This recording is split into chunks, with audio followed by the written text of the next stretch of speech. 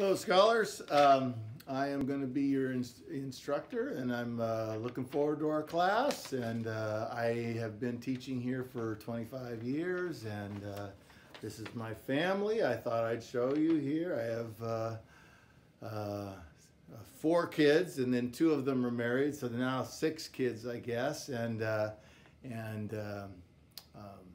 that's all fun.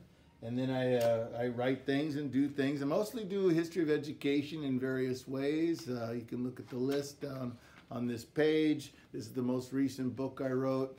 A lot of fun. Pass it out to everybody at Christmas time.